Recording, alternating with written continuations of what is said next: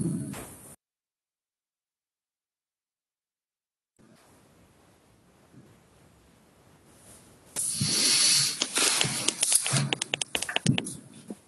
afternoon, everyone. Oh. Good afternoon. Hello. It's nice to see everybody.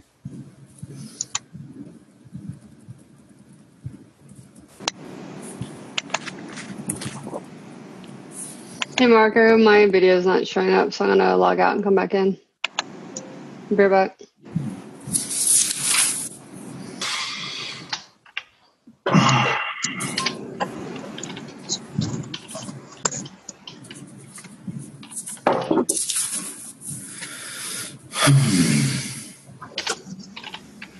Could we do a mic check as we're waiting for people to filter in? Hello.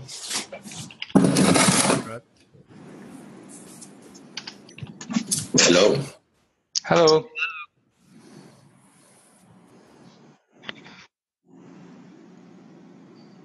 Was that Hello? you, Tony? Can you hear me? Yes. Hello? Yes. Okay.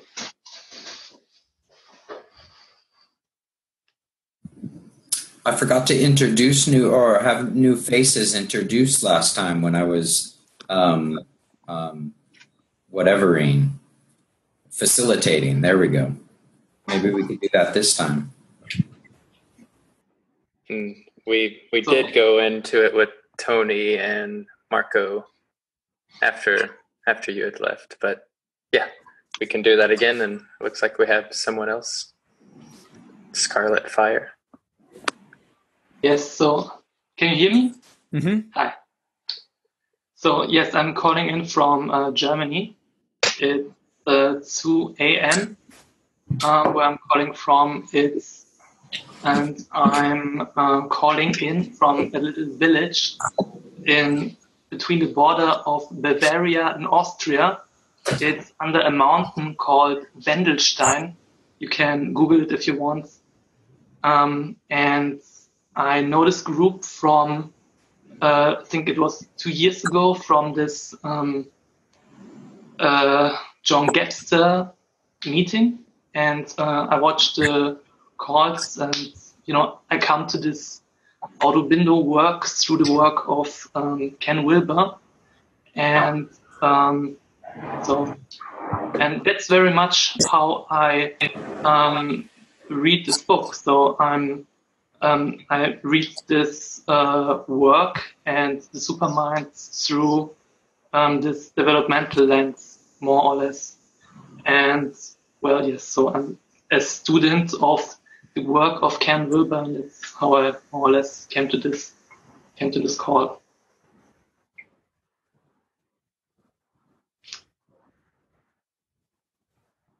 Tony, at the Sri Aurobindo Center, Berlin, in November, we will be reading Savitri, beginning to end, for 5 days, if you want to join us.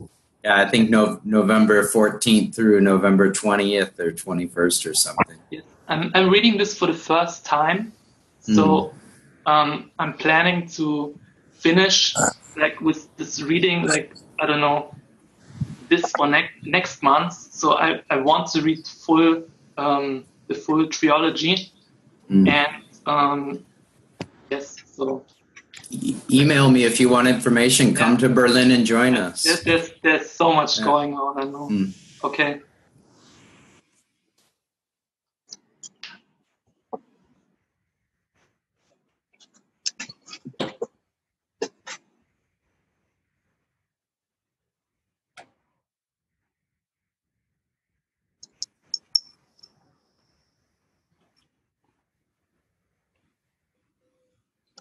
Are we recording, Marco?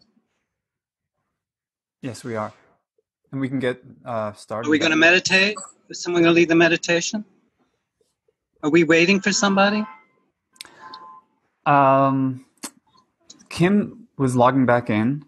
I'm not sure where she's at, but it looks like her video is working. Okay. And then there was somebody else, Scarlet Fire, who dropped out and has not come back in the last couple of minutes. I think we could get started if there's Kim. But But John, you'll be leading us today, so would you like to lead the meditation? Matteo, do you have those bells? No? Maybe I do. Oh, I have some bells, yes. Okay. Is everyone ready to relax? So we'll have a 5-minute meditation, and I'll time it.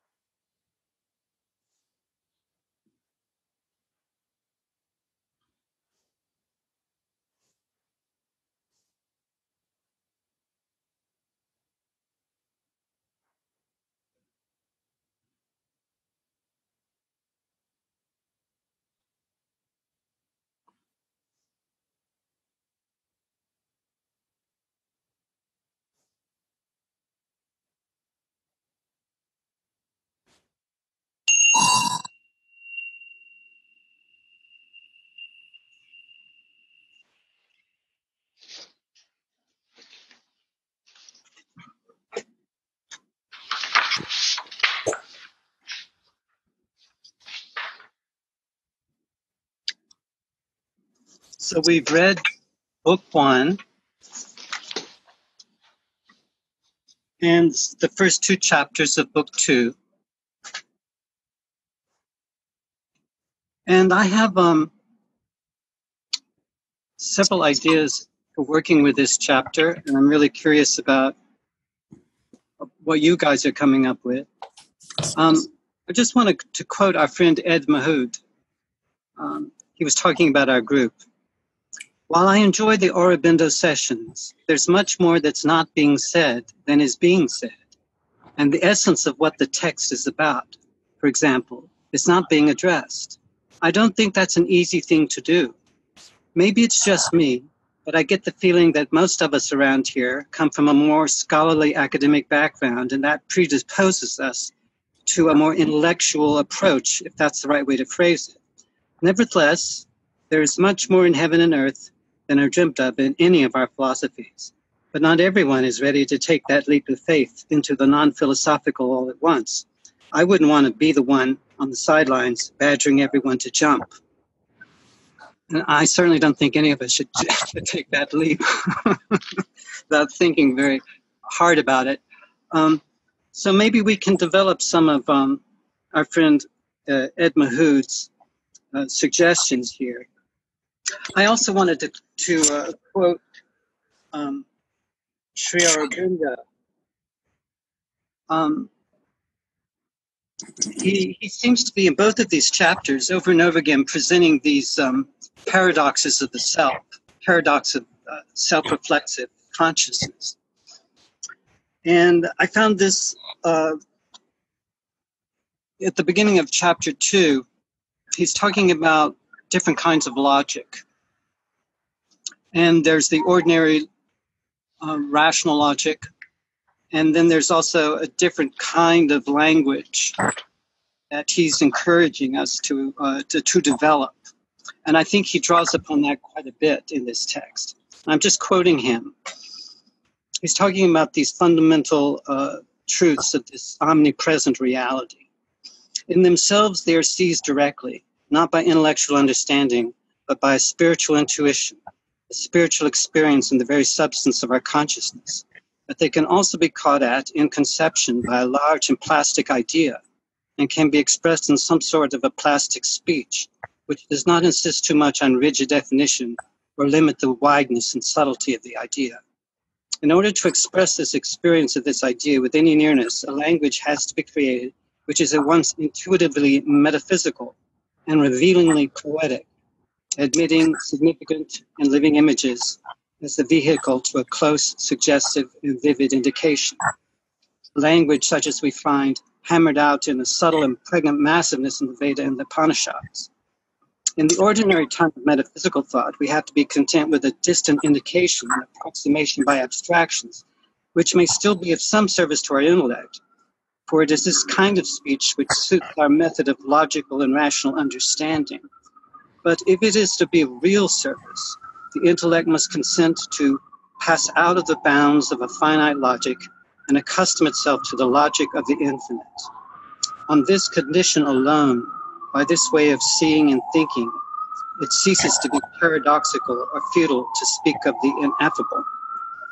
So I think that's a huge challenge. And to sort of chunk this down and to chunk it more slowly, because epistemology is one of those big words like ontology, which, a lot of non-philosophers, their eyes just glaze over when they hear these words. So I would like to perhaps stage a little bit of this paradoxes of the self by doing a little thought experiment. So I appreciate it. Everyone would do you have pencil and paper? Because I'm going to ask you to jot down a few things. So this is a thought experiment. So I want us to sort of be a little playful with this. I'm going to ask you some questions, but before we do that, since we now have had some considerable experience reading Aurobindo, we've done the first book, I would like you to think about three things that you have learned about the life divine?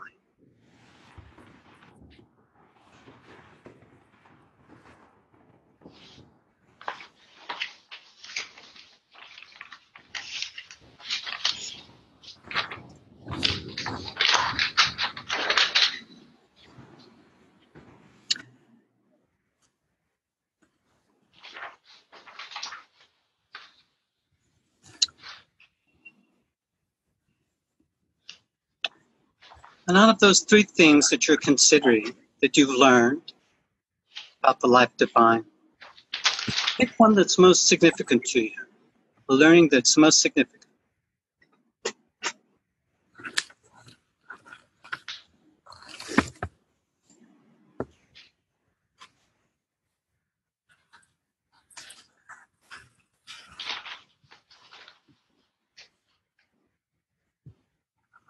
So I'm just going to ask you a few questions, open-ended questions. You can muse upon them. If something comes up, that's great. If not, that's okay too. So how do you know this learning is most significant?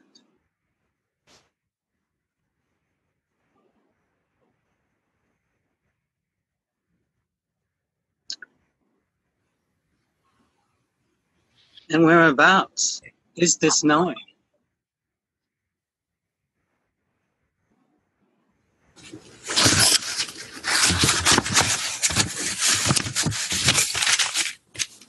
Does this knowing have a size or a shape?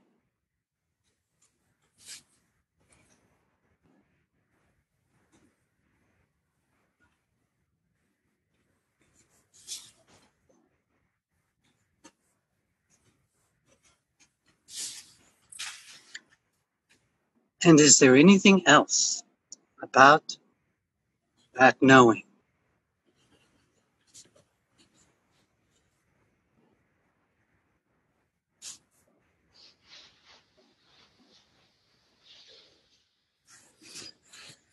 And where does that knowing come from?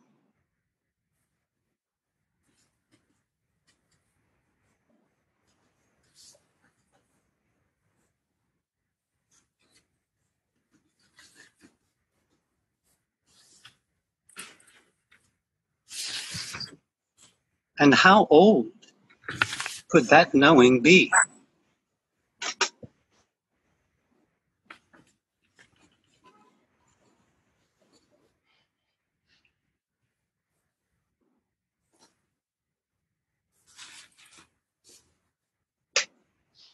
And that knowing is like what?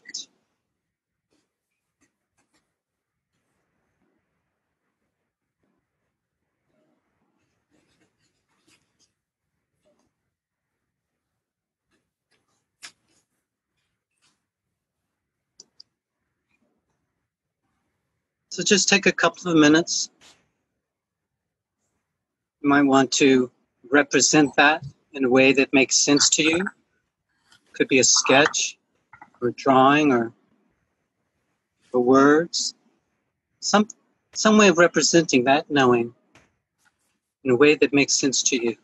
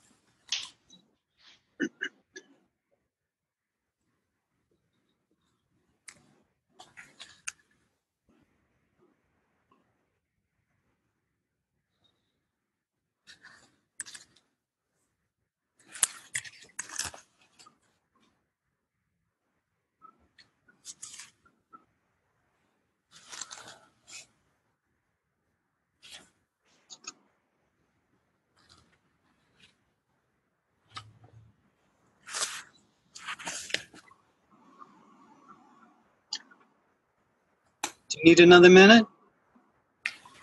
Okay. Take your time.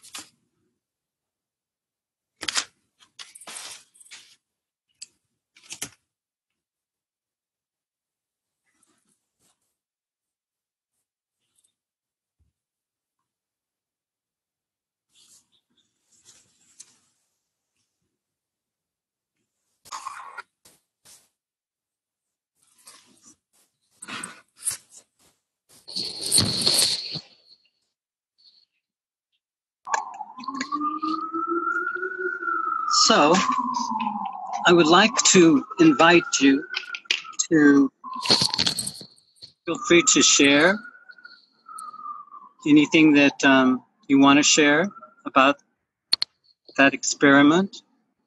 And if you don't want to share, that's cool too. But I would just invite you to consider this as an attractor that you could be moving towards in our conversation here tonight. Does anyone want to volunteer to go first? I'm opening this up. So I don't mind to start out just simply because by the end of your talk there, I was reminded of a doodle that I did during maybe 3 or 4 weeks ago, in which we were talking about catalyzing cosmic community. But this is my image from then. So it has a lot of our names who were present then, some ideas. So this is some sort of cosmic space. But out of the 3 that I listed, it was the internal realm and the infinite possibilities being made tangible. So that for me was most significant because it's my true practice once I get away from work or whatever else is out there. So if I have time to focus on that internal realm, making it tangible, then that knowing is available at any location. I can be anywhere at any time, and it can be manifest. I'll stop there. And that self eventually becomes a cosmic community that we tend to talk about here. And that self becomes a cosmic community. Thank you. Yeah, thank you, John. Who has something different?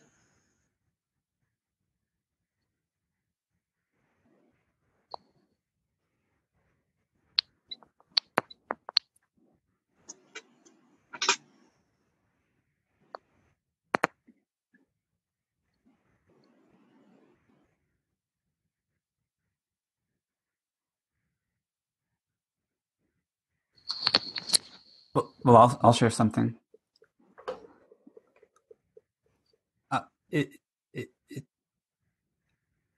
I got an idea immediately when you began your series of questions, and then as you continued elaborating on the theme, I kind of drifted, into a more of a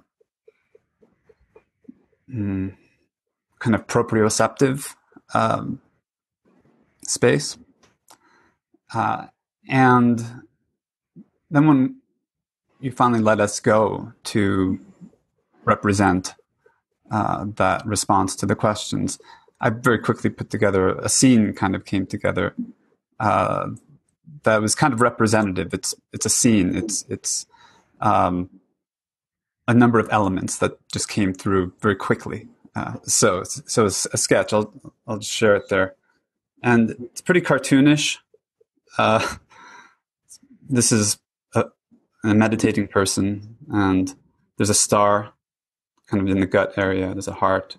It's radiating. Hair is on fire. There's a mushroom cloud, bolt of lightning, a flower, a sun that's hashed, and a dragon coming out of the earth, which is kind of going down like that, with worms in it. Okay, a dragon out of the earth with worms in it? Yeah. And a meditator with a heart and a star in the gut and hair on fire? Mm-hmm.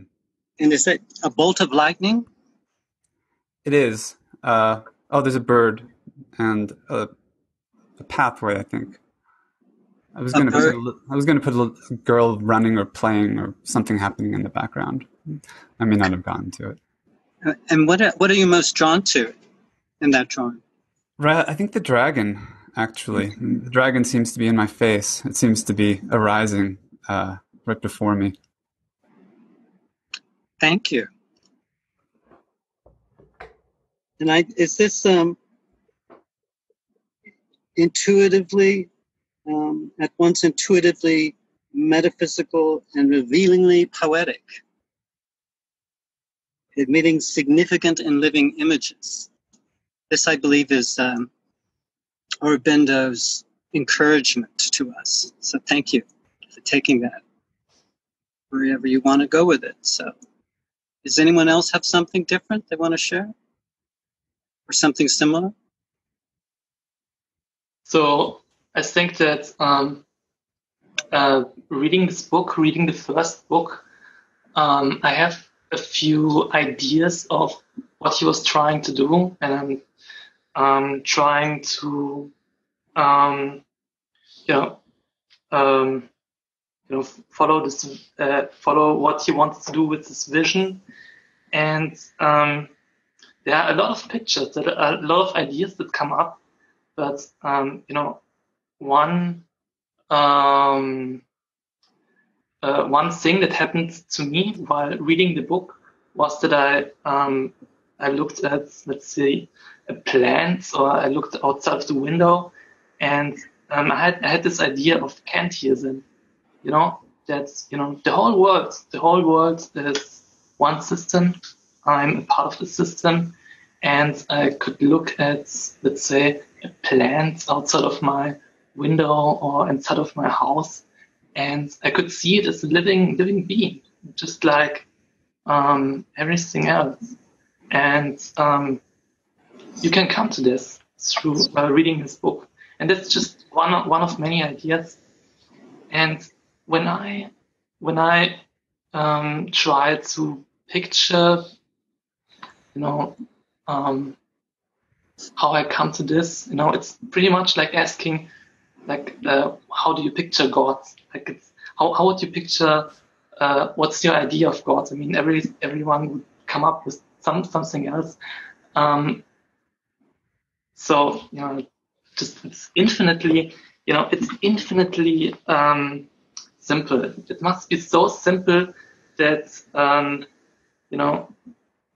it's difficult to make any picture. So what I did is just do one big circle, and it's basically light or emptiness, or just it's just what is, and everything is arising between the space of our own perception and the world, and you can't capture this. It's infinitely simple. So, and that's just one aspect. Other people have other pictures, but that's what comes up for me. Thank you.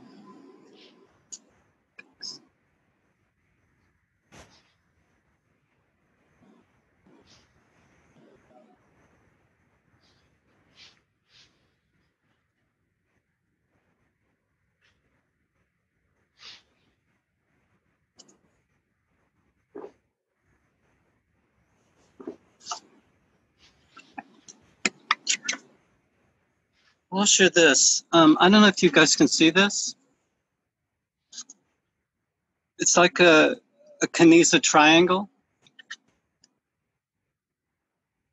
You see the circles have been cut into, and there's a way of looking at it so that the triangle appears, kind of a pop-out effect. And I believe this text sort of reminds me of this. Of course, there is no triangle there. But you do see a triangle hovering there. So, in a way, there are two different logics that are being employed at the same time, so that you can get this pop-out effect. But if you just count the sides of the triangle, you'll quickly lose the sense of the pop-out effect. So you can use one logic or the other, and either a logic, or you can use a both and logic. And for me, this is like that magician, craftsman, Banerjee was talking about the overmind, and he talked about that, the descent, and the descent as the overmind descends, there's a splitting up and a fragmenting into different performers and different kinds of performances and different kinds of logic. And that is on the way down. But on the way up, as you ascend, we have to deal with that, the logic of identity, that classical idea that of the excluded middle, and that identities are maintained by excluding. And this is, I think, what happens as we ascend and we confront this master magician maker who creates all these different logics. There's a kind of reversal that happens so that we can enter into the cosmic mind where there are many different kinds of logic that can be entertained simultaneously. So I think Aurobindo so for me, this helps sort of get a handle as a sort of kinesthetic perceptual person on what he could be talking about. He's talking about these cosmic levels of mind that we have access to. But once we have access to them, that's great. But we can still use, a certain kind of dualistic logic in order to function socially. But an aspect of our nature is no longer identified with that kind of a logic. So this is my attempt at dealing with some of this material. And I think this kind of metaphorical mind is what I believe he's entertaining here when he's talking about a different kind of language.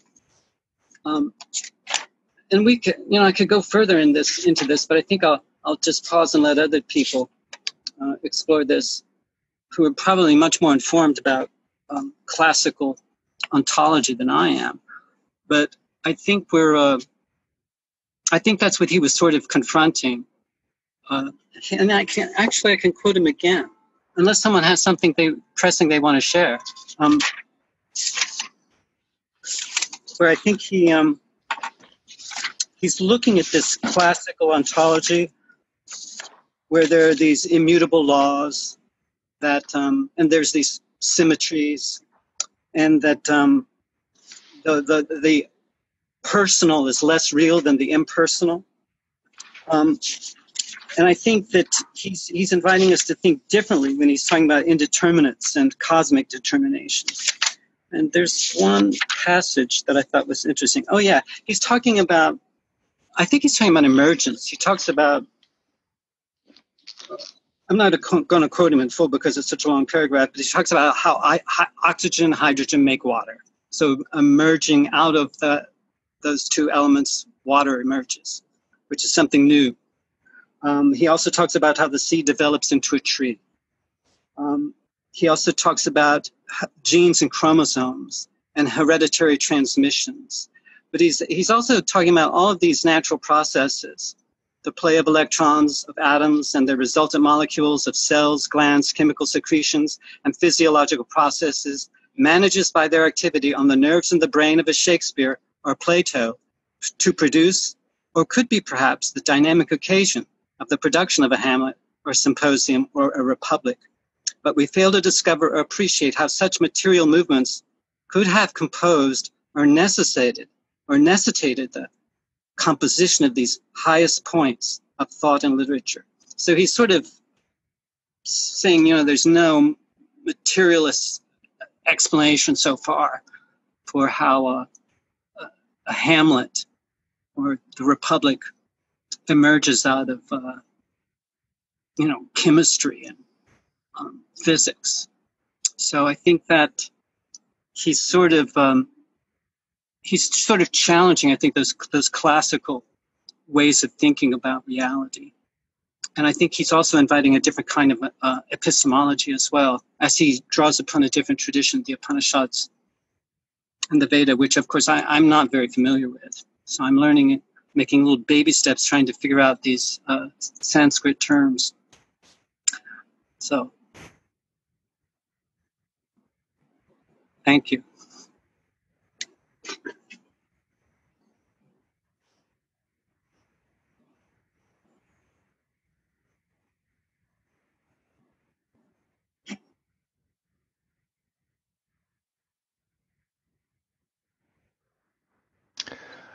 Maybe I can share my way and my method, so to speak, of how I read Sri Aurobindo, not only Life Divine, but every of his writings. Also the Life Divine, because the point is that people frequently say that the Life Divine and also other of his writings are very hard to understand. But I think we must not, but this is after all what you already tried to make clear. In fact, I'm just trying to rephrase what you already said. I think it would be a mistake to try to understand Sri Aurobindo, because then it means that we are still working with the mind, with a, analytical mind, a dividing mind, a mind that fragments everything and sees only one truth and only black and white. Whereas, and being someone who is very intellectual, I know what it means to have such a problem. My usual attitude when I read Sri Aurobindo is how can I say, is to step back a bit, step back with my mind and not try and I'm not trying to understand them. I just read and see if there is, so to speak, a light that flashes on or not. I try to, I even don't try nothing. I just simply read and wait, so to speak. And then usually something resonates. There's a sort of resonance. And you say, it's a typical aha experience. But when you try to rationalize it and to categorize the concepts, in meanings, in intellectual, analytical concepts, what he is saying, well, you can also do this until a certain degree, but you can't go beyond that. So I think normally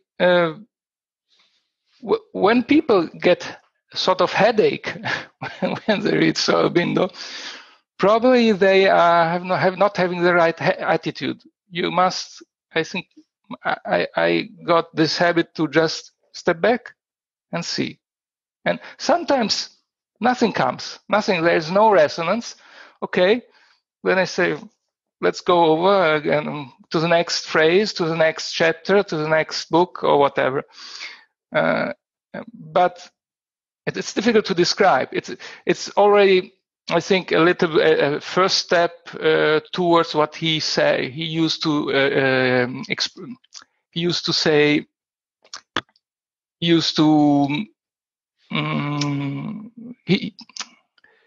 He called it not the intuitive mind, the higher mind, because after mind there's a higher mind, intuitive mind, illumined mind, and then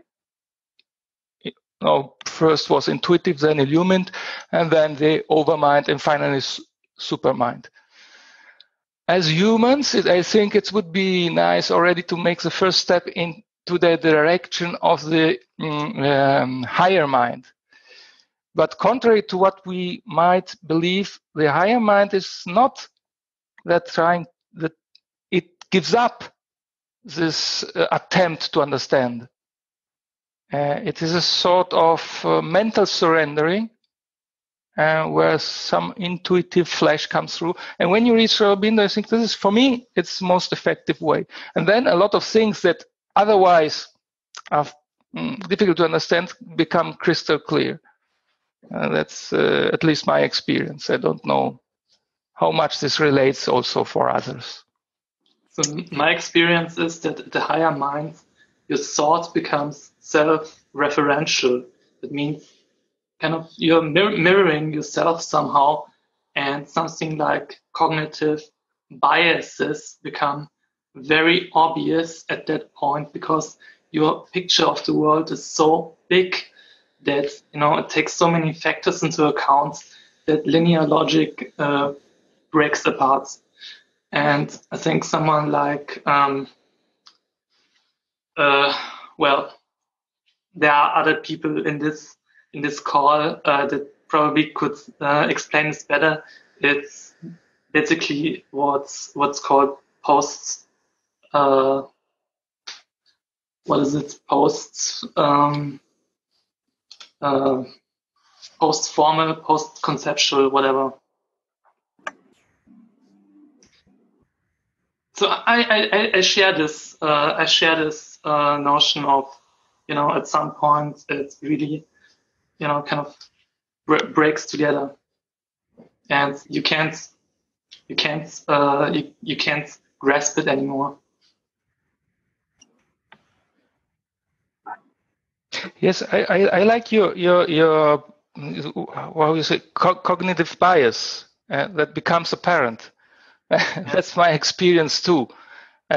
One of these these side effects, so to speak, are also that suddenly I realized my preconcepts. I said, obviously something. It becomes something obvious immediately without thinking, but at the same time, it needs also sort of intuitive discrimination.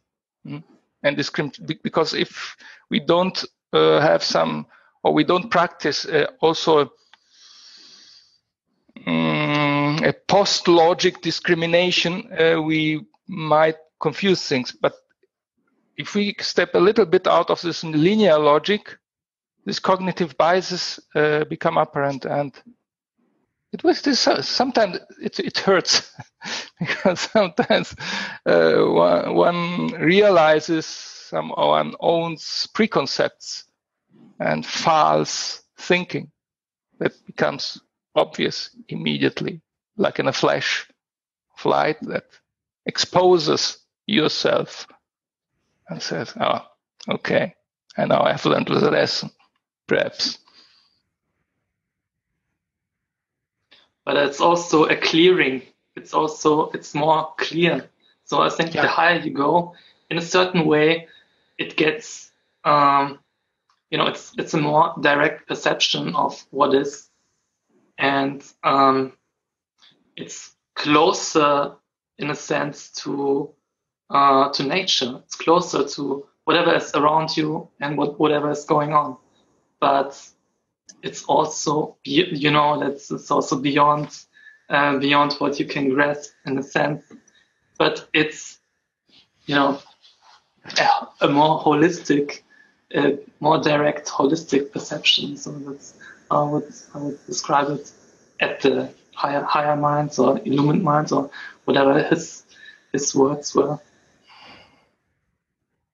Yes, absolutely. Yes, I agree.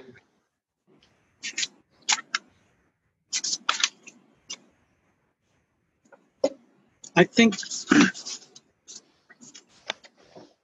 taking pleasure in paradox, I think, would be one of the signs that a person may be working in this with Sri Aurobindo's ultimate project, rather than trying to iron out all the wrinkles and trying to get rid of all the paradoxes. I'm reminded of Gregory Bateson. He was a biologist, anthropologist, but he also was very much into epistemology. And since this second book is supposed to be focusing our attention on epistemology, I remember once he said, he offered the classic syllogism, which I wrote down: man is mortal. I don't know if you can see this. Socrates is a man. Socrates is mortal. Sort of a classic sort of syllogism. But then he said, grass dies, man dies, man is grass. And Bateson was pointing out, this is the way nature thinks. And it's pretty obvious. It's the way most poets think too. Probably a lot of schizophrenics as well, because it's using metaphor. So I think these are. I think this is what he's encouraging us to do. And of course, Sri Aurobindo was a poet as well.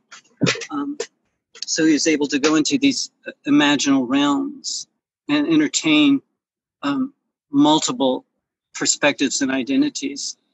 And he could also, work as a philosopher as well.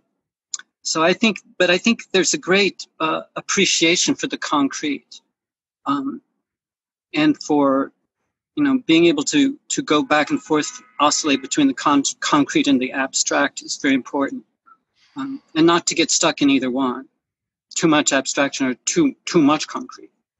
But I think he has a great respect for, the touching and the feeling and those attuning to very subtle fields, as we've been talking about in previous meetups about the subtle realms. Because I think this is where most of his insights he's drawing upon in a very direct way.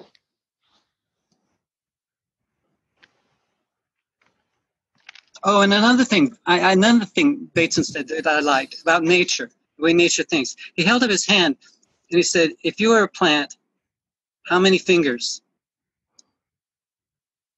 And, the class said, well, I don't know, 5. And he said, if you were a plant, you wouldn't be counting.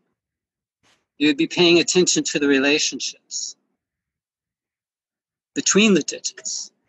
So I think that's another kind of suggestion about how we might entertain how ordinary. I think it was something someone previously said. I think it was you, Tony. I was just looking at a plant on a windowsill in a shaft of sunlight. It's all there, It's just that simple. And I believe, of course, we are aspects of that nature. And I think when we get alienated is when we get sort of trapped in these contrived logics that cut us off from that field, or get us stuck in our heads so that we're cut off from that. So I believe when I'm enjoying this text is when I am letting go, and sort of like I take notes and I underline large sections of this. But for me, it's a very, I think I mentioned this earlier, kind of musical experience. It comes in waves. And I sort of just let myself enjoy it. And if I get stuck somewhere, I just skip over it and come back to it later. Bateson's Men Are Grass reminds me a little bit of Pascal's Man is a Thinking Reed. But it struck me when I was thinking about the formulation there, there's nothing really illogical or post-logical or non-logical about the thought that is expressed there. Men are like grass in the sense that they are mortal and they are vulnerable, and any number, and anything else that particular analogy or metaphor suggests. So, when you formulate it as a deductive syllogism, sure, it doesn't go through. It's illogical, but the thought itself is not at all illogical. It seems to me to be fully intelligible, and so it doesn't seem to me to be a very good example of the need to somehow go beyond logic or into another logic. And it seems like I just use my ordinary logic to understand it. What's similar and what's different about these cases.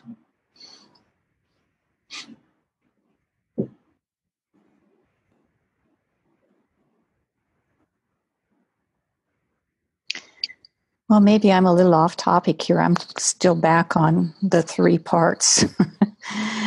I'm not sure I had 3 parts because it feels to me like Aurobindo's work all integrates all the way up and all the way down. But the pieces that have intrigued me always with Aurobindo is and it's a very, one part that's very almost a hidden and just kind of he suggests it along the way, but it is all the way along the way. He talks about static and dynamic. And that to me is a very critical part of his experience. The static being more of he talks about it in, under overmind and some of these later levels of development. He talks about that it's that silence that is always behind all of that. So static is like the timeless and the boundless. So space and time seems to kind of come together, and it's just still. It's just very, very still. And then he's got the dynamic, and the dynamic seems to have trajectories of all kinds. And these trajectories seem to kind of repeat themselves in these repeating patterns. So he has matter, life, and mind. And that's the whole universe. Everything we know is either matter, life, or mind in these big categories that he puts together. But then he overlays that onto man with the physical, the vital, and and mind. And so we just see these kind of repeating patterns, the involution and evolution, in which there are either involuting trajectories or evolutionary trajectories, and then holding that all is this silent, static, spaceless, timeless, boundless holding field of some kind. And so my experience of all of that, just putting that all together, is that the static and the active actually start coming together. And as we go up the stages, I mean, one of the things I admire so much about Aurobindo is he's the only sage I know that actually talked about developmental levels. He has developmental levels all the way up and all the way down, and he focuses a lot on higher mind, illumined mind, intuitive mind, overmind, supermind, and then at the end there's an Ishwara, or a transition into a greater process that goes beyond human beings. So, my sense is that he is weaving all of these things together, and there are so many definitions and terms that you can get lost in the details and not stand back and see how the dynamic and the stillness or the static actually weave together. The dynamic being all these trajectories, and the stillness actually being, that timeless, boundless process that makes it our lives a spiritual kind of experience, and that he's not separating those. He's showing us how they dance with each other, and how they become more and more connected, and how they become each other, and eventually, and how those very two processes of dynamic and static can come together in just matter alone, and then how it can come together in matter and life, and how it can come together in matter, life, and mind, and perhaps continue to come together, in infinity. Forever, which is actually the more dynamic part of the other side of the stillness and the timeless and boundless. So it's the experiential aspect I've gotten out of it. I love the details that Aurobindo has, but when I stand back and just sit in the whole of what he's trying to say, the whole universe is included in our individual selves, and these selves burst open over and over again until we meet that place at Supermind or later where there isn't a separation between static and dynamic. It's all just one big blessing. That's what it means to me.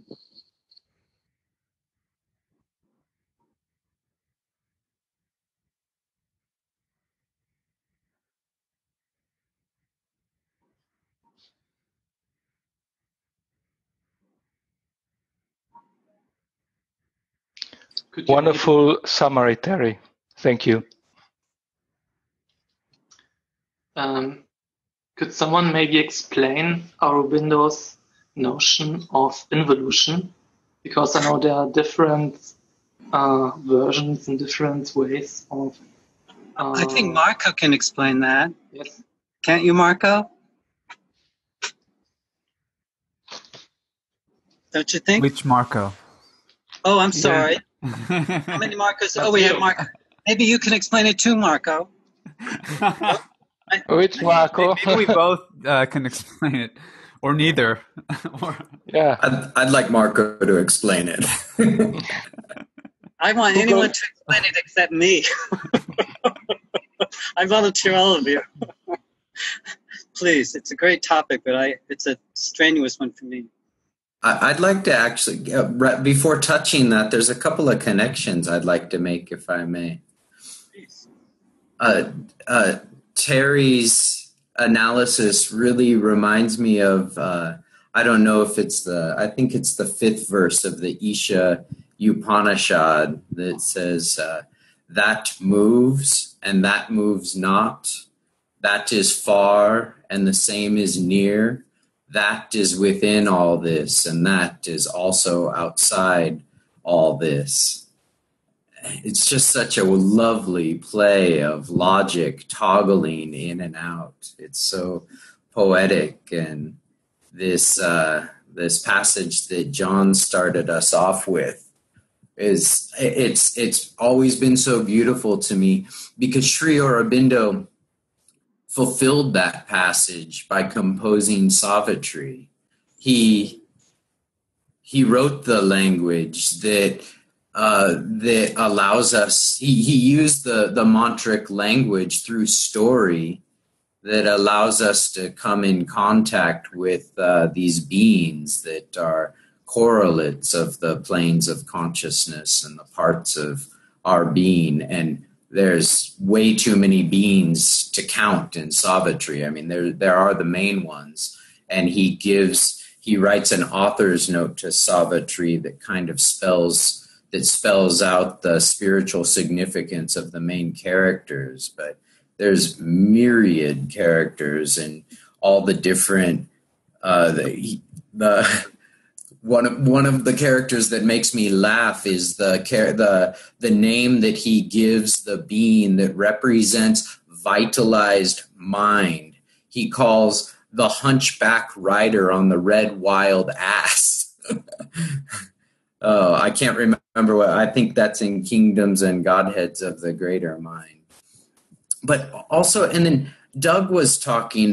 Doug used the word tangible quite a number of times, and it also ties in with other things that people have been saying, including John's drawing. Sri Aurobindo's definition for yogic consciousness is the invisible force producing tangible results, both inward and outward, is the whole definition for yogic consciousness. And then he goes on, this is in a letter, he goes on to describe all of the different ways that he just lists like 15 different ways to measure that in real time. And yeah, this chapter, Brahman, Purusha, Ishwara, Maya, Prakriti, Shakti. Wow, there's some paragraphs that are Upanishadic. One that he writes about the play of he and she, Ishwara, Shakti, and he does this also in Savitri, and it's so beautiful. But in that paragraph in this second chapter,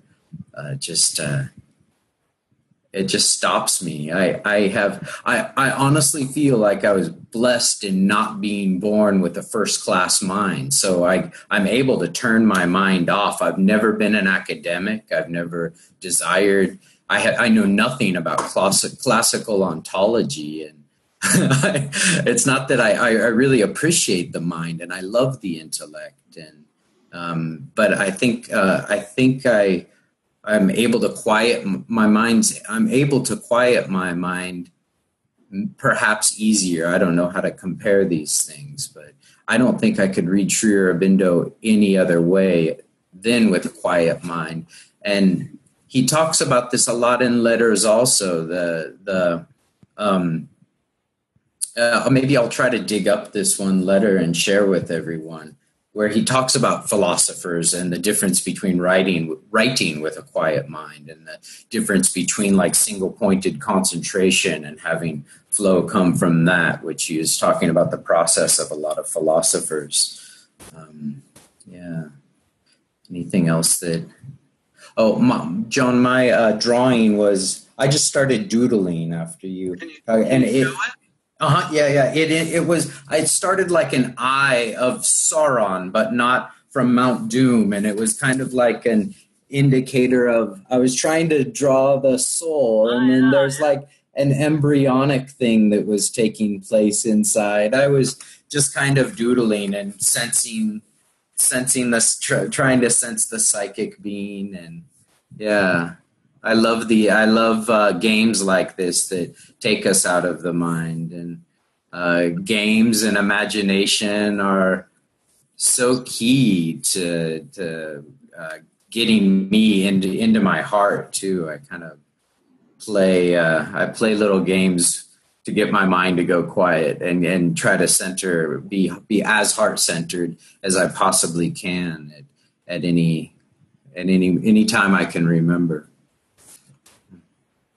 Yeah, I love, sketching on a cocktail napkin, Sometimes great ideas come through that way when you least expect it. So I sort of wanted to invite that part of our nature to sort of feel relaxed about coming forward.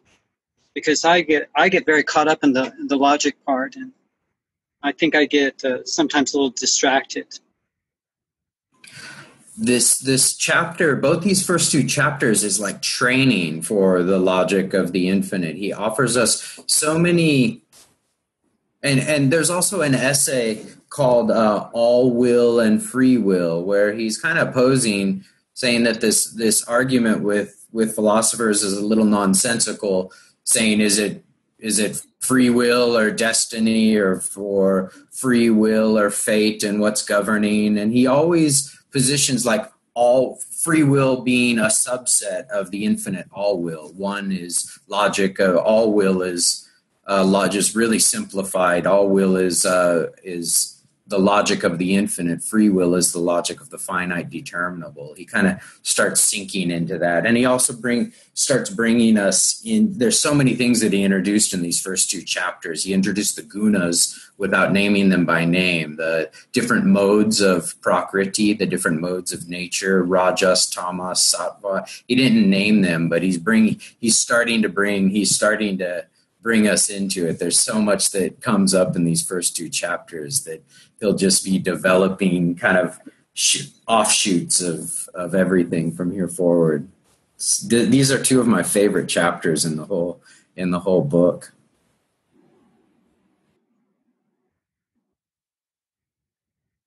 I'd like to talk a little bit more about logic and this infinite logic, or logic of the infinite, because he distinguishes that from a finite logic. And I think that there may be a correlation between the different kinds of mind that he describes, the kind of intellectual mental mind, and then the higher minds. I think they may have different logics, and also different ways of knowing when something is logical or not. Because even if you turn off that intellectual mind, the mental mind, in reading this text, I think that there is still a logic that you're following with perhaps the higher mind. And that logic makes it such that the words are not random. Like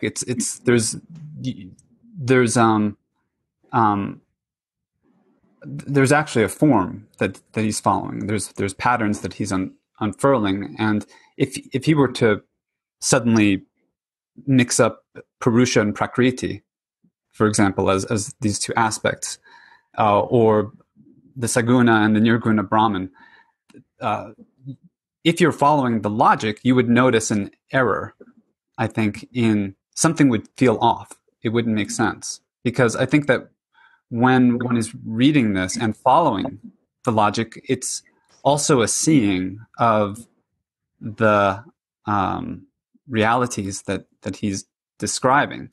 So there's something happening epistemologically when one is reading where I think the text kind of confirms or articulates an experiential or a perceptual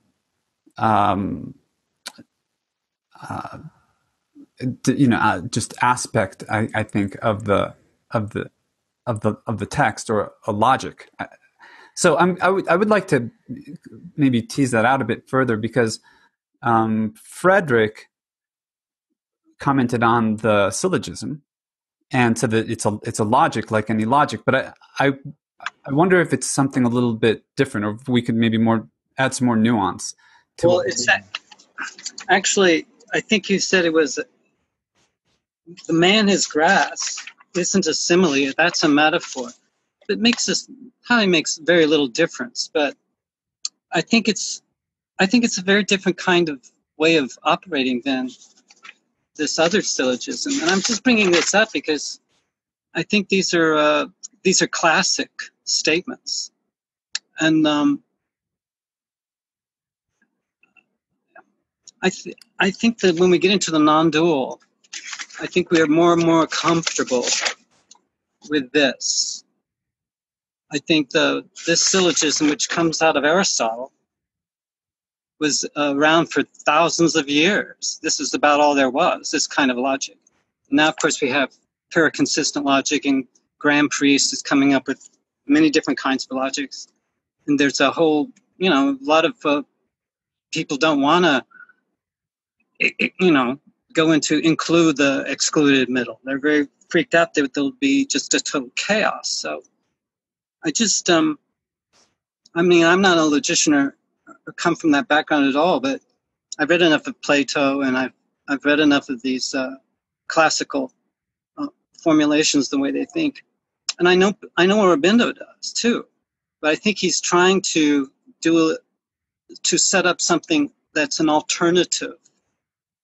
alternate ways of knowing that he wants to sponsor in himself and in the reader. And he's sort of making the expectation that you're going to go with him in that direction. And that's probably why he's emphasizing the poetic in that brief passage that I quoted. And there are many other passages that are pretty much like that, but he seems to be going over and over again. He seems to be staging these paradoxes. There's this and there's that, and there's this and there's that, and there's neither this nor that. And so there's like an either or, which is contained within a both and, which is contained within a neither nor. And I believe he's being very porous with all these different kinds of logics. Anyway, I wanted to support you in that project, Mark. I mean, it could be just a terminological problem that I'm having here. The idea that to use metaphors is to somehow go beyond logic just seems like a bit of a leap to me. There's nothing illogical about a metaphor. Of course, you can't take metaphors literally. Exactly. Logic is really just the so if what Aurobindo is really saying is not we have to get beyond logic, which seems to me to be just a non-starter. If he's saying we can't take everything literally, and we can get lots of insights into the world if we take them metaphorically and poetically rather than literally. I can't imagine anybody arguing with that. It seems true to me, but it doesn't seem particularly controversial. Really, the study of logic is really just the study of intelligibility. Obviously, there are many ways of making sense of things, of making them intelligible. And deductive syllogisms are one, and induction is another, and so on. But so is metaphor, so is analogy. I mean, I presume that when one experiences the supermind, that's in some sense, it's an experience of intelligibility. It's an experience of things making sense in some way. Or am I wrong about that? Well, I've had certain experiences that I would call very non-ordinary. Telepathic experiences, synchronistic events, telepathy with animals. And I've also had, I've accompanied people in that borderland between, I've been with people when they've died. And I've had messages after they've died. And I've asked them, and in the lucid experiences, you know, I'm very aware my body's asleep, but my mind is awake. And I'm not located in the laws of the physical. I'm not saying it's free of laws or what I call habits, actually, but they're very different. There's no gravity. You can float or fly, or you can walk. You can create things with your mind. And I've had many experiences of others, some pleasant and some unpleasant. But I've often asked, who are you? And I've gotten many different answers. I've also asked, I've also been told, very curiously, and I think I've reported this before, I've asked, who are you? And the response is, I am you. And my confusion, how can you be me? Is logical. Something illogical is being offered to me. And one entity I asked this of, he said, and he paused, and I could tell he was consulting with others, because I think he wanted to come up with something that would make sense to me. And he did. He said, we share the same heart. And I went, oh. And that to me registered in a somatic, I guess Aurobindo would call vital, a somatic kind of intelligence that we shared. And that made sense to me. I mean, the heart can handle multiple personalities. But I think our culture, the one we're in, where I'm separate from you and we have we're individuals that are discrete and separate, can create logics that I believe inhibit us from experiencing the spectrum of consciousness, which I believe is what he's tracking in this book. So I'm just offering that. And I think that's what he's talking about. I think he's talking about the relationship between very subtle levels of mind, which are very experiential. And yogis spend lots of time talking about these different levels. But I think most of us in, you know, suburban cities running around with our devices, you know, we don't have contact as often, I think, with these. And I think they were more grounded than we are now. You know, probably they had to do other things besides meditate all day. They had to go dig a ditch or plant something. So I think these are the kind of conundrums we moderns and postmoderns have. So that's where I think he's coming from. I think he's coming from these altered states of consciousness according to whom, you know, at certain levels of consciousness, these are not altered states anymore. You know, you get to the cosmic mind and these subtle levels of cosmic mind. The whole notion of identity, of a subject-object divide has disappeared. And our language does not accommodate that unless it's a very poetic language, like metaphor and simile, alliteration and assonance, you know, those, and rhythm, pulse, those kinds of somatic experiences are very coherent in a way that I think, anyway, I may have been talking too much, but I'm just trying to share with you my own perplexity with working with these subtle levels that I think... Those could be also pre-logical. I mean, he was a yogi. That's mostly what he was doing, like Banerjee said. And that's where I think he's coming from. I'm sorry, didn't mean to interrupt you. Go ahead. They could be pre-logical. Yeah. So I think logic is more or less, you know, either this or that. It's, you know, if you do this, then this outcome will happen. And, you know, it's in the boundaries of the mental, and it's in the boundaries of language and science. And language and science have certain limitations. And you could go beyond those limitations but I wouldn't call this logic. I would call it intuition. And the intuition probably has a structure, and there's a structure to higher forms of intuition. And you could call that logic if you want, but it's not. I think there's a self-conscious logic, and it's not in the forms of this if this then that, Right. I think there could be a trans logic that sort of corresponds to some sort of trans individual. And you may have a pre-individual, an individual, and a trans individual all happening simultaneously. Did you all make it to the third to the last or fourth to the last paragraph of this chapter where he goes into detail describing, he doesn't name it, but it's called Tri Kala Drishti, 3 times vision and past, present, future. It's in the last 5 paragraphs. And then he also talks about, Can you read that? Do you have it? I don't know if I marked it out. It's long, John. It's like incredibly long. Not the triune being. That part? I'm sorry? Not the triune being? Yeah, but he starts talking about seeing past, present, and future simultaneously. Right. It's called Trikala Drishti and then Trikala Shruti, where he's able to receive auditory signals that aren't lodged in time and where space is taken on a different texture. And tying back into what Marco, I don't know your last name, Marco Notmasi. Morelli.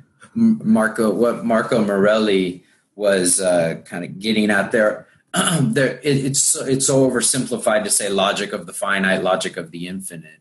And it's also wrong. As Frederick pointed out, Sri Aurobindo's not calling all these different terms logic, but he starts bringing it out. There's a different form of consciousness in the material realm. There's different. They're called lokas. They're different worlds. The vital, the prana loka, the prana worlds are very different than the material worlds. And they're further divided in what Debashish was talking about last week, or 2 weeks ago, the commentaries on the Kena Upanishad. He details all the different types of consciousness just in normal waking mental consciousness. Apprehending consciousness he's brought up and talked about, prajna consciousness, but there's also different types that he details, I think, well enough for any of us to access and start considering in our practice. It's taken me myriad passes through these passages, but there's also correlates in the 5 pranas. So life consciousness has different types of I don't know if logic is the right word. I want to use that word, but it's not. I appreciate what Frederick said. It's not quite right. But there are five different broad lines of movement of the pranas, and these also have all soul correlates too, and sheath correlates. They're called koshas, and then there's the 5 purushas that are all kind of soul correlates of these different realms. Someone could probably make a map of all this stuff. I'm sure people have tried. I think that's what he was doing. And when people work with their energy centers, I think most people do when they study meditation or yoga or introduces some sort of maybe watered down versions of Tantra. But I think if you just do a little bit of that, you can start contacting big energy flows.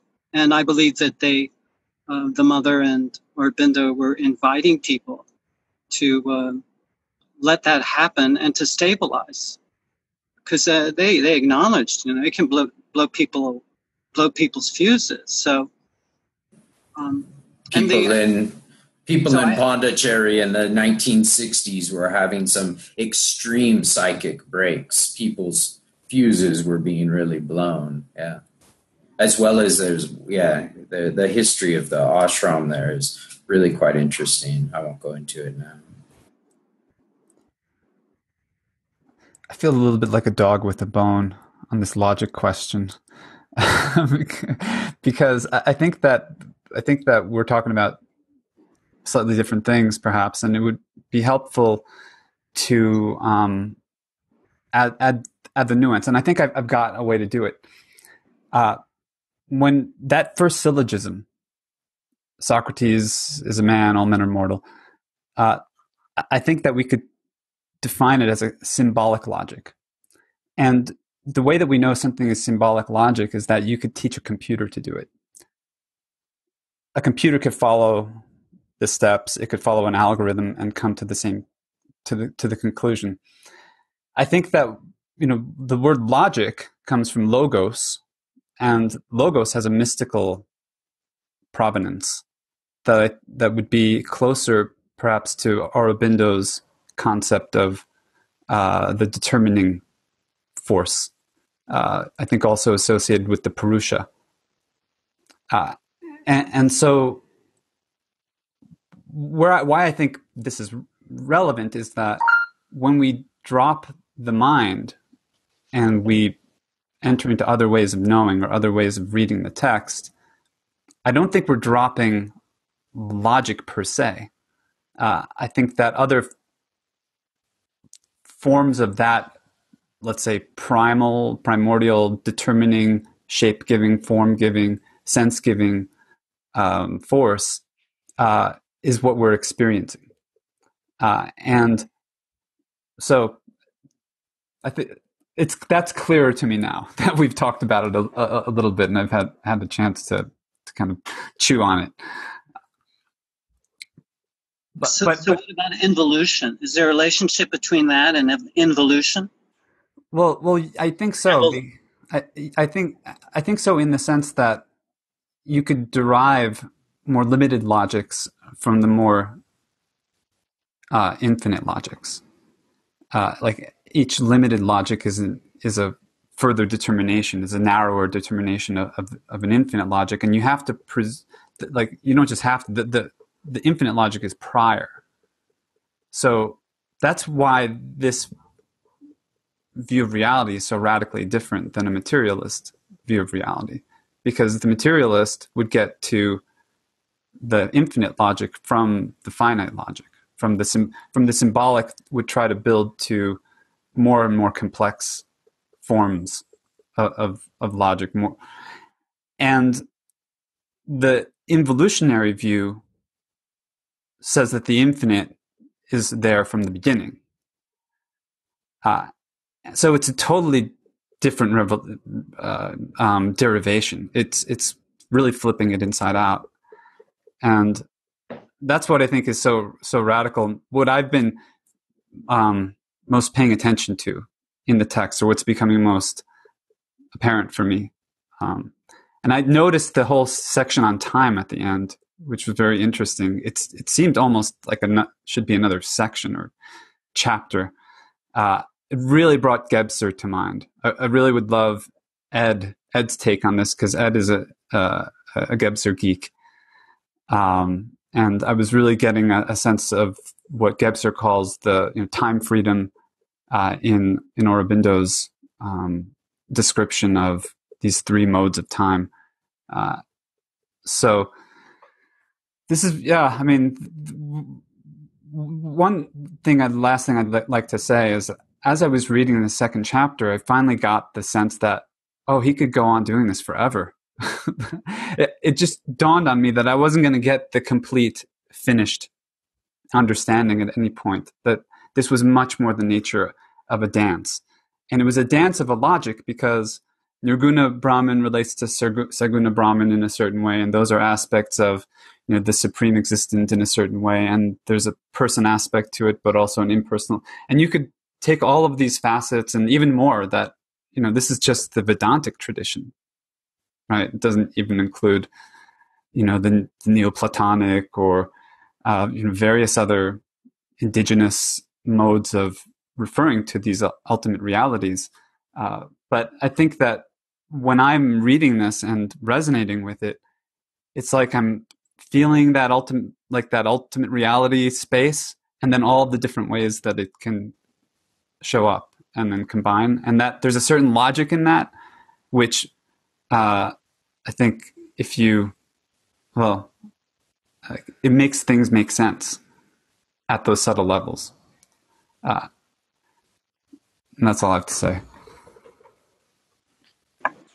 And I think for moderns, this is also Gebser.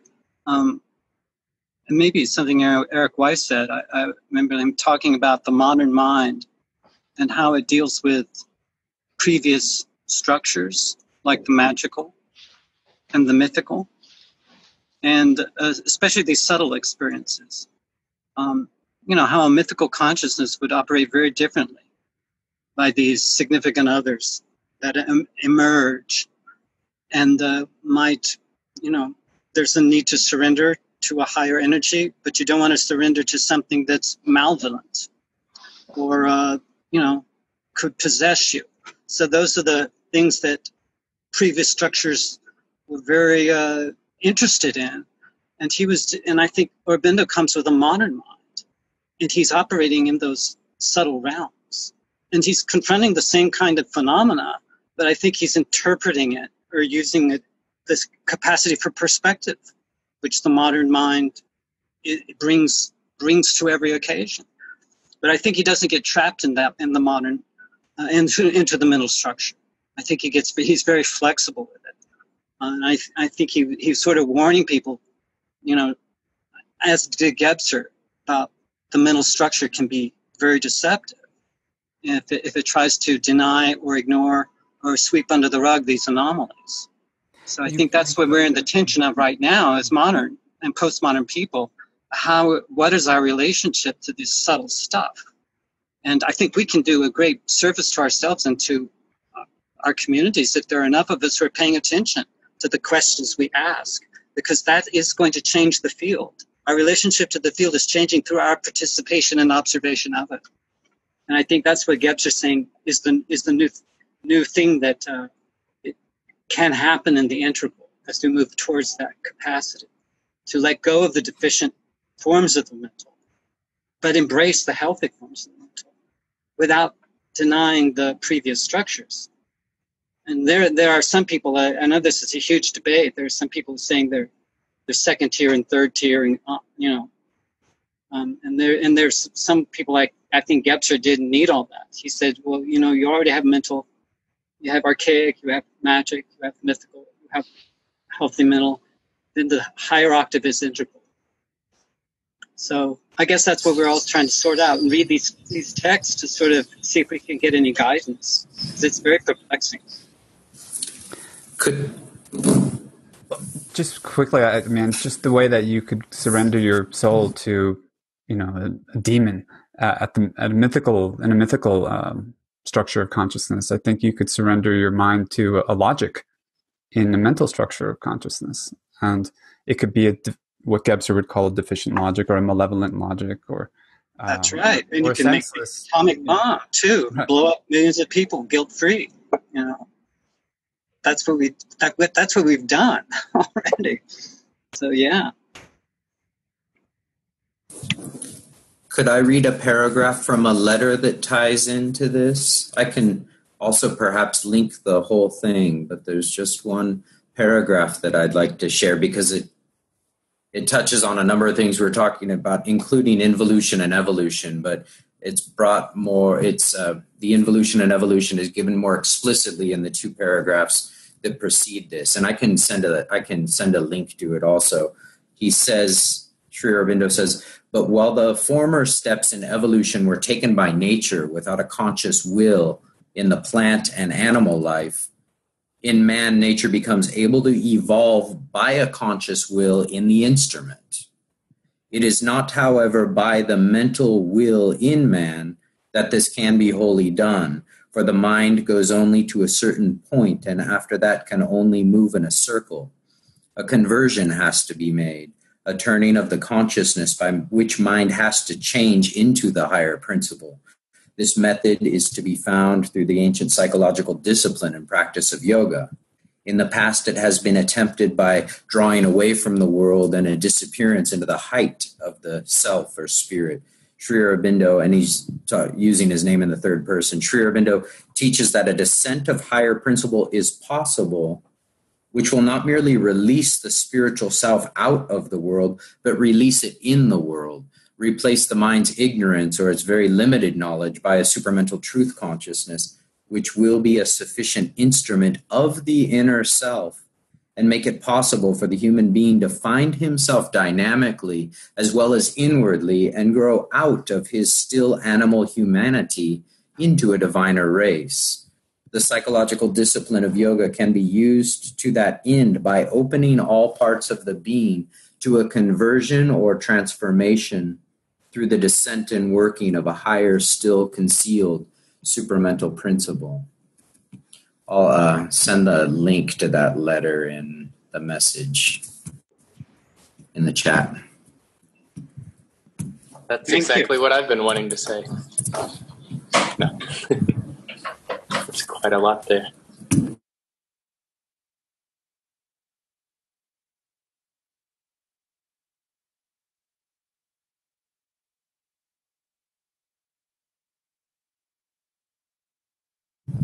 Who is Scarlet Fire?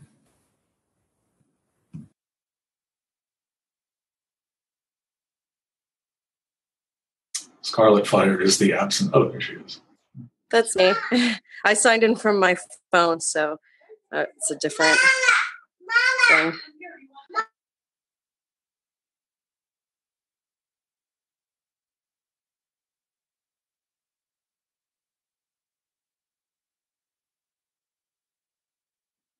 I have to go, but I invited Tony to the Savitri reading at the Berlin Center, but every year I get a group together at the Lodi Center, and we, between Chinese New Year and spring equinox, and we read Savitri beginning to end and in a yurt.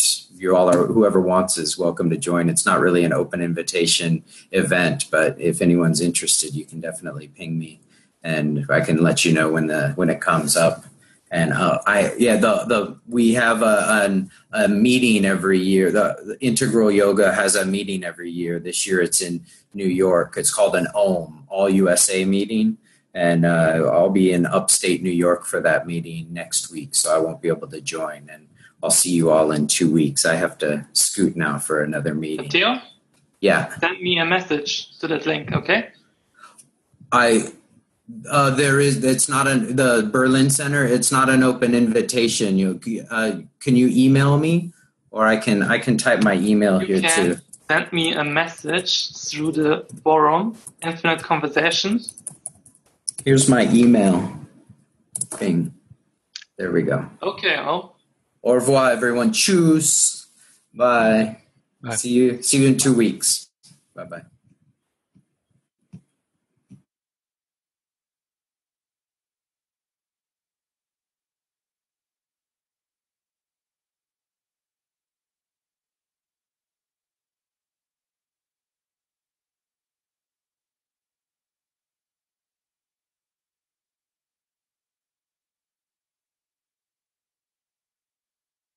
I have a question to the group, and it concerns individuality and kind of the incommensurability of personal experience and of things that make people unique in relationship to Aurobindo. In the last call, Debashish Banerjee, he said something like he traveled to Europe and then he traveled to India, and he noticed that the people in India, they were much less, had much less of a personal space. There was much less weight to the person. So they weren't as much individualized as people, let's say, in Europe or in USA, Canada, first world countries. And I would like to know, one critique of this Aurobindian conception is that he was writing in an era where he wanted to have a system of everything. So he wanted to have, from the prior oneness to the absolute oneness, and he wanted to have everything in one system. And, everyone as a person is somewhere placed in that system. And there's a tendency to overlook or override the individuality of personal expression and, kind of the things that make a person unique, right? So in Europe and in the Western world, we had the printing press and we had the Enlightenment, and, people probably for hundreds of years, they had language and they rubbed their minds, so to speak, against those words and concepts, and a greater degree of personality, of personal uniqueness came out. And, there was a greater depth to the person. There were people who were writing books, writing novels, and you could see, yes, so, this person, it's not just some human being in the group. He or she has something unique to say, unique to tell. And then there were people who were kind of going way beyond that, like a Shakespeare or someone like that, who not just, he wasn't just capable of telling his story, but taking a perspective that went beyond, and, he could write about different stories and different people and different epochs, and could bring things together in a way that really, wasn't there before. And so India and Europe, they haven't individualized as much as we have. And so the question is there a tendency maybe in the work of Sri Aurobindo that just, it overlooks the individuality of people, and also like the things that happen in a person's life? It could be something like someone learns how to play a musical instrument. You could have this experience of absolute oneness and, primordial oneness. You don't get this with any experience of the absolute. And, is there a tendency to, not really, grasp this uniqueness of people? Tony? That's my question to the group. Yeah, may I make a question to you? Did you read the Human Cycle of Sri Aurobindo, or the Ideal of Human Unity? That's really the only books of Sri Aurobindo that I read. Are those 3 volumes, and I'm reading them for the first time. Okay. No, but because I think that he answers these questions in these books, in these works that he has done. There, he elaborates on the principle of the individuality that stands on one side, and the final supracosmic reality and all the levels in between, and how they relate to each others and reflect each others in the social psychology of the human race. Yes. So it's one other way to look at this is just to take every person as its own, maybe its own cosmos, and there are maybe things that are incommensurable, and when you go to the higher minds, you remerge in a sense with everything, and you're merged with everything at the lower mind, and in between the higher and the lower is somewhere seems to be a complexity and something of a uniqueness that I think maybe gets lost. I don't know. So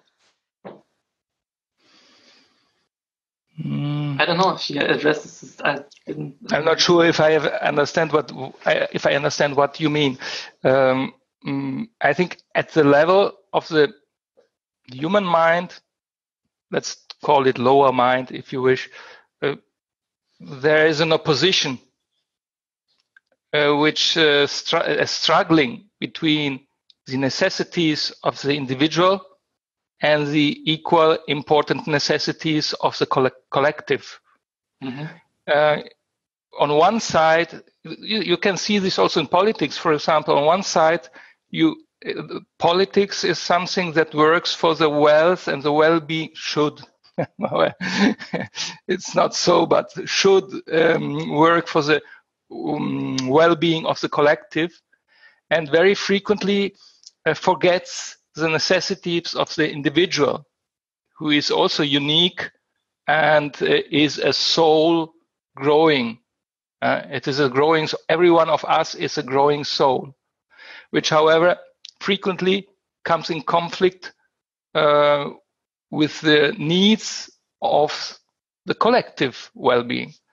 And there is a contradiction, and it is a struggle only if you look at it from the lower mind level. If you go up to the intuitive mind level or higher mind level, you see that these two aspects, I'm trying to explain what Aurobindo wrote especially in the ideal of human unity and the human cycle, where he writes what the social psychology of the masses and the individual is from the perspective of a higher consciousness.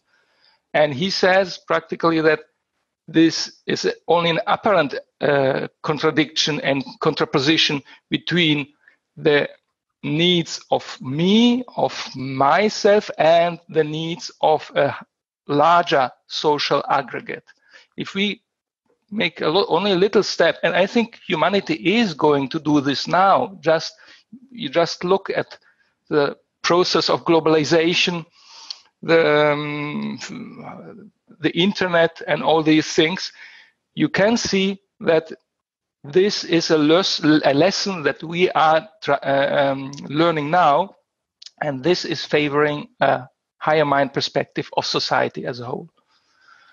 And there you can reconnect this apparent contradiction, which is it's not a contradiction, but it looks like a contradiction only at a mental level. If you go up a little bit higher, you can see that. If I understand Tony correctly, I think he's saying something just a little bit different. Not so much that we have to get beyond the conflict between the interests of the individual and the interests of the collective, but rather that we haven't, or this tradition hasn't always sufficiently or adequately appreciated what it is to be a unique individual and the sort of irreducibility of that. There's a formulation you find in Kant that I think expresses this beautifully, where he distinguishes between the price of something and the worth of something. So something has a price if it can be exchanged for something of the same price without any loss in value. That's true of pots and pans and so on and so forth, mass-produced objects. But something has worth or dignity if there's nothing it can be exchanged for without the loss of value, and that is the case with individuals. And I think that's what we mean when we say that each individual is unique, right? The disappearance of any individual will be the disappearance of something that never existed before and will never exist again. And I don't know, if you see the individuals just as types of beings or just as members of a certain class of possible being, that's sort of an individual in maybe a kind of a numerical sense. but it's not what we mean by individual in this kind of more existential sense. If you see what I mean, maybe you could just say, Tony, if that harmonizes Yes, what you're getting at. Yeah. Or saying. Yes, I think I pretty much agree that something gets lost in the way you try to describe it with Kant. It is the value of a human being, but it's also I think there are certain types of experiences people make in their life that really are. I mean, you could describe them with your words, but they don't fit. It's not the same. It's not the same. There are so many specifics to a person, not necessarily a person. It could also be a group of people who does things or learns things in time, and yes, I mean there are those aspects that are irreducible, and if you look at them at the higher minds, you're just kind of saying they're more or less worthless. So I agree on this. I think maybe a good metaphor or analogy would be how a movie is made. You have hundreds and hundreds of individuals with their own expertise doing their thing to make something happen. So with Aurobindo, I don't know if he could be considered the director, the producer, or just some other being within the process, but he takes, not necessarily takes for granted, but he takes into account and goes cosmic on us. He goes to that scale. So I think that Marco said it right, that this is one feature in a 20, 30 volume collected works that only addresses not necessarily one aspect, but it's not fully there. And other people have noted, Banerjee has noted in one of his books, the complete diving into your individual self through, even in the mother, thinking about each individual cell as being something out there in the world, or your own cosmos. Even what we're doing here, John presented us with his individual take to start out our second session on the second part of this book. And it's led to this conversation, but collectively, we've had individuals each lead out a specific perspective. And that's the Western mind. That's the individual oomph that we have, the individual greatness, which might be taken for granted or neglected in the Eastern traditions. But at the same time, I don't know where I'm going with this at this point, but we're kind of an example of that right now. If that makes any sense. Probably doesn't answer your question, but in a roundabout way, maybe it does.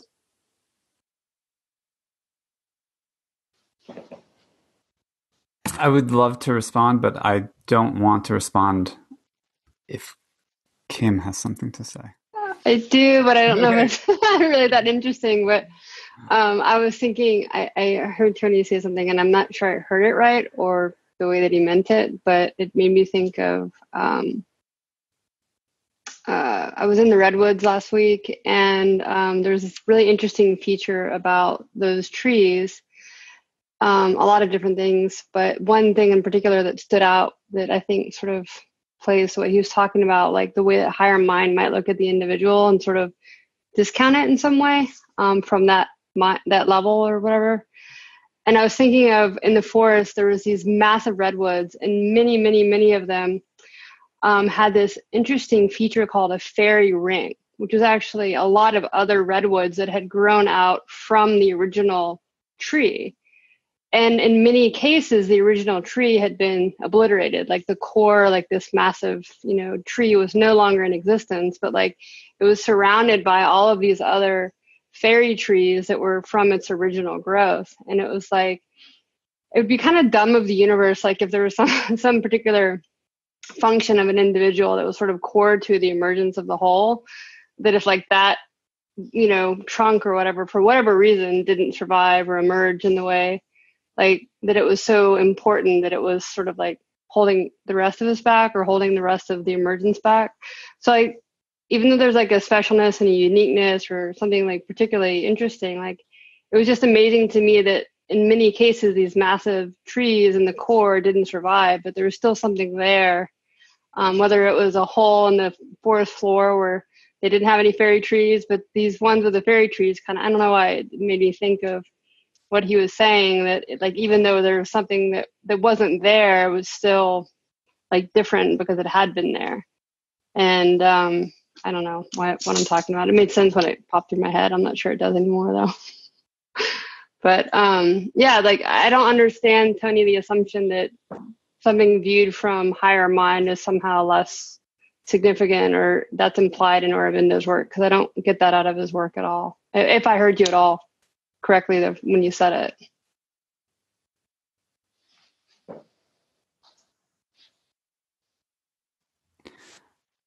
I think I could provide like maybe an example to illuminate what I think Tony means, but I also am aware that we're kind of near the end of our time, and there's a couple I've heard from who may want to offer something.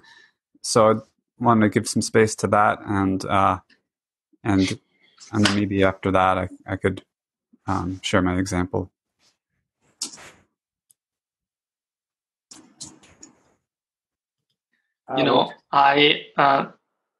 Just very quick, I traveled a little bit in my life.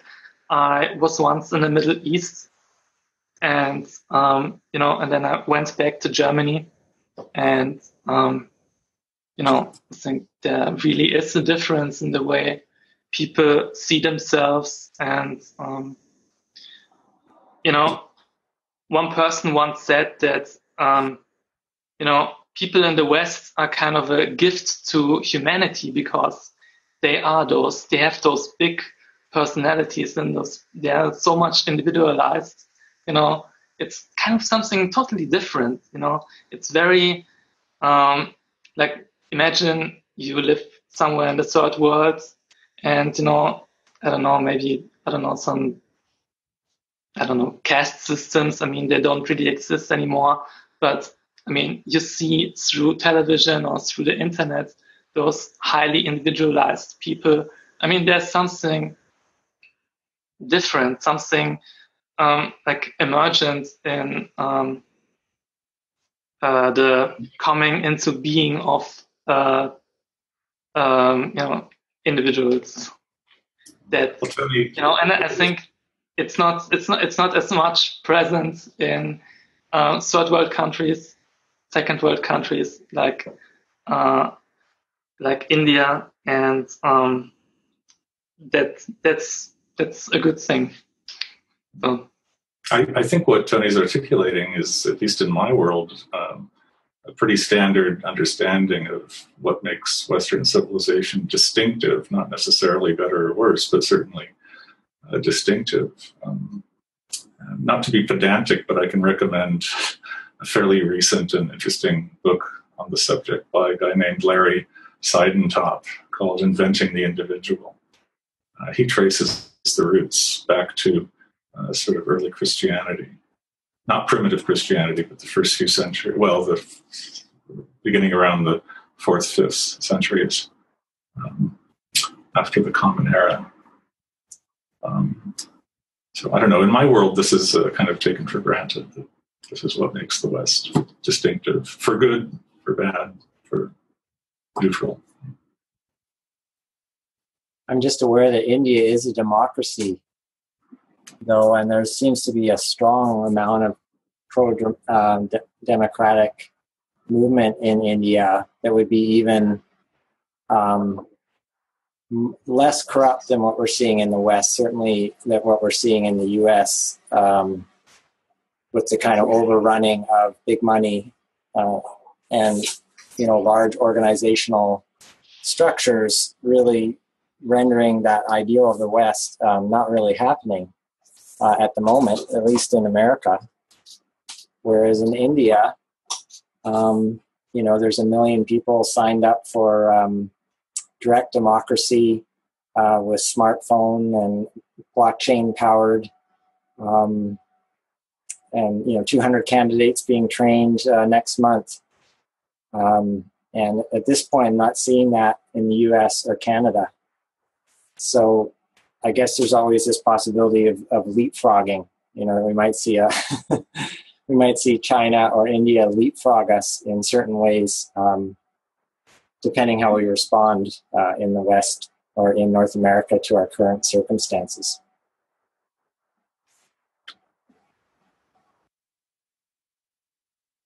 Well, one thing about what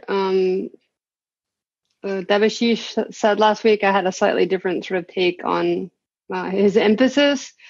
I think he was making generalization around certain cultures. But you notice he used words like there's like a sense of something being different. So he was also talking about like an aesthetic or a feeling that he had literally of like how different places feel differently. And I think he was describing that felt difference to that particular maybe ego sort of dimension, right? And the reason I think that's relevant is, I have that sense when I'm on a plane sometime that I'm flying into a city. I have a different physical feeling of like the place that I'm entering into, whether I'm over water or whatever. It's like I just have a sense of feeling something a little bit different. And I imagine, John, you have these types of experiences consciously as well. And I think we're all having these, whether or not we're sort of conscious of our different architecture, right? Our physical body, our energetic bodies, our different, bodies, to the extent that people on this call have those actual direct experiences with different dimensions, and that's where logic, I would think, is limiting for me, or certain ways of talking about things, unless it's a shared experience that you can all point to in the concrete. It's hard to have an exchange and agree on it when there's these other dimensions that sort of emerge. So I think, I feel a little bit sort of stuck in terms of contributions even in this conversation, because when John asked us to articulate our experience earlier of, think of 3 things. Okay, what's most important? How do you know it? Why? And these sort of questions, just my felt sense of the experience was like, it was actually very painful to just sit with you guys initially in the conversation. And I felt my sacrum was like getting stabbed, and I had like my chest was very tight, and the back of my head feels like my spinal column got ripped out of my, back of my head. So but it was very subtle, but it was very uncomfortable. And so to articulate the fact that it was like physically uncomfortable to sit in the space is sort of like an irrelevant commentary, but it was my experience. And then to draw pictures for that or try and interpret it in some way, which I really appreciated Marco doing, and also sort of Douglas sharing, just sort of abstract sort of, or some sort of representation of that experience. But I find myself, having a felt sense for something, or some sort of kinesthetic or subtle energy experience, or whatever you want to call it, sensitivity to an architecture. A lot of those things, when you talk about Aurobindo, he talks about bringing the subconscious conscious and the conscious subconscious, and kind of how much sort of fluidity do you have around sort of where you're orienting from and talking from, and where do you share, and then where do you relate to others. There's a lot of other things happening in the Aurobindo reading and all these other things that we could be sort of, sharing experiences on, but the limitation is the fact that we don't, how do you have a shared language for that? You can kind of guide someone into an experience with you in a certain sort of setting, but in this sort of context, I feel like we're just trading ideas and some concepts, and that's a little bit, it's interesting to me, but it's sort of not nearly as full and rich as what he's really pulling out for me when I read his work. So I think you have to look at this a lot of different ways, but I think it's hard for me to respond to you, Tony, when I hear, Debashi's talking about something and I'm really kind of keying into the sensory sort of sense that he's talking about and all the dimensions that are there that are never even brought in the conversation. So I feel like I'm struggling a little bit to contribute a lot more than just to acknowledge that that's my own sort of maybe frustration and limitation with even articulating some of these responses that you guys are bringing up with your questions and observations, because I feel like there's the other dimensionality that we're not even touching. What would happen if we did touch those other dimensions?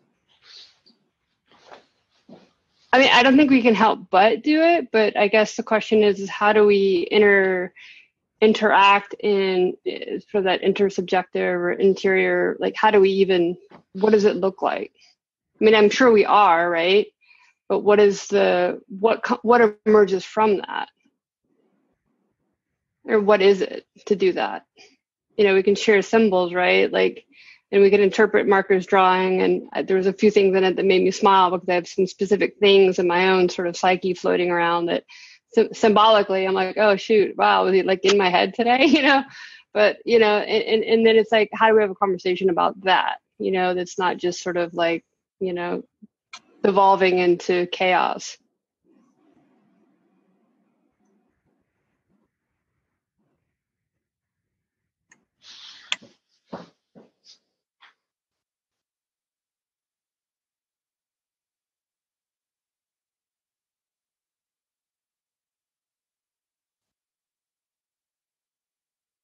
And that's the end of our call. Devolving into chaos. Well,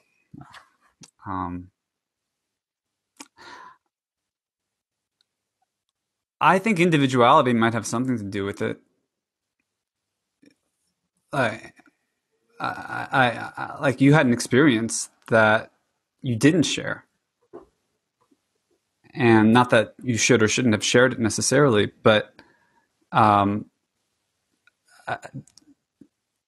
maybe it would have been relevant. Like maybe that individual experience or the performance of the experience would, like in Doug's movie, like add something to the overall production, like.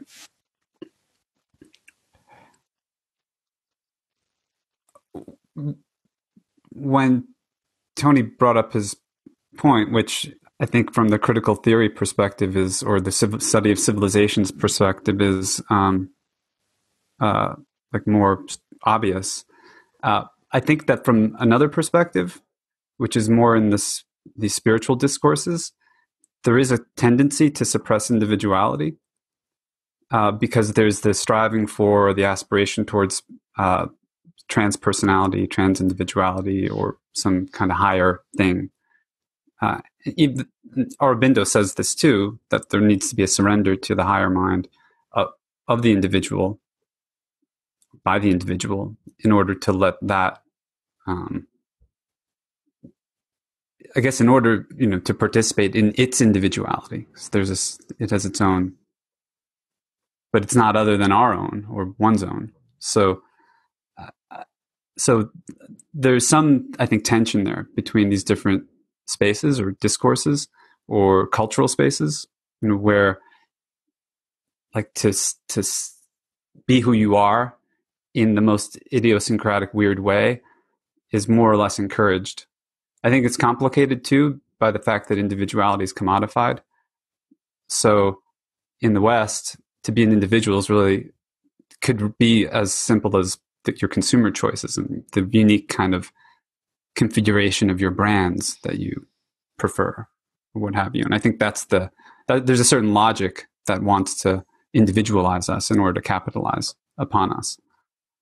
And that's where I think it becomes like the inquiry deepens, because there's the question of, can we go beyond that into a bigger logic?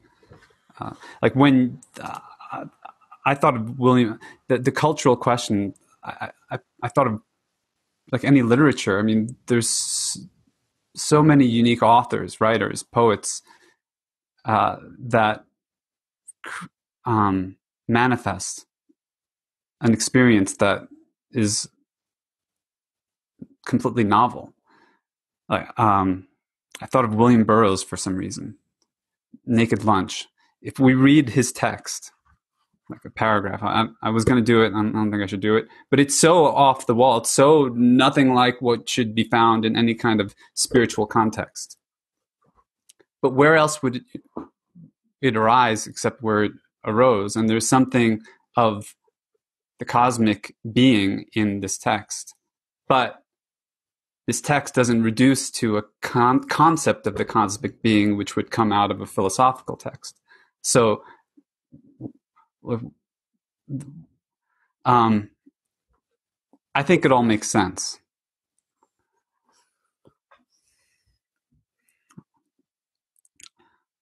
I'm just reminded of the mother and Aurobindo and how incredibly different they were from one another. They were nothing alike. She went out and started the society, and she planted flowers, and she did all kinds of things relating to the lives of the cells and that kind of experience. And Aurobindo was more somebody that sat in his room and experienced all of the things he experienced. But Aurobindo, one thing that I respect so much about Aurobindo and the mother is that they both seem to be constantly in reciprocity with one another. And by doing that, they were each more whole. And I respect that so much. And I feel that questioning the way that we engage in our conversations here is a good thing, because maybe there are times for us to be giving our individual opinions, and maybe there are times for us to be in reciprocity so that we can be more whole. So anyway, I know that it's about time to go here. It's 10 minutes after 8, but I thought I would just honor both of the conversations, because I think both the collective and the individual are indispensable, and the individual shares deeply with the rest of us. We all are better than who we were before.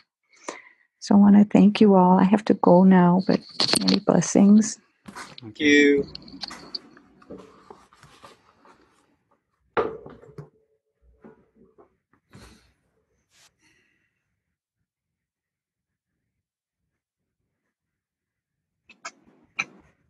Well, I should go too. Last time we lingered, and then a whole nother conversation started. So the after conversation. I want that tonight. But well, thanks everyone. Whoever wants to Bye, stay. guys. All right. Yeah. Thanks, John. Thank you for starting leading, us out. John. My Yeah, pleasure. Yes, thanks. Bye, Good guys. night. Bye-bye. See you next time. Bye-bye.